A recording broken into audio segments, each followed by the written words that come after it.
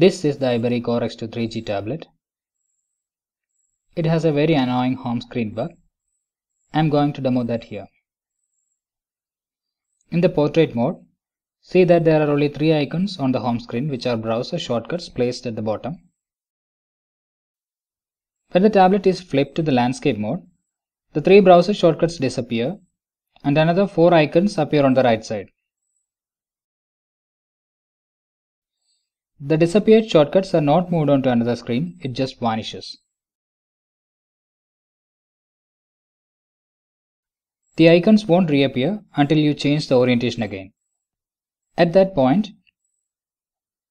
the game shortcuts on the right disappears. And these game shortcuts are also not visible in any of the other home screens. So, there is no functional reflow for icons placed on the right side and the bottom. They are visible only in one orientation.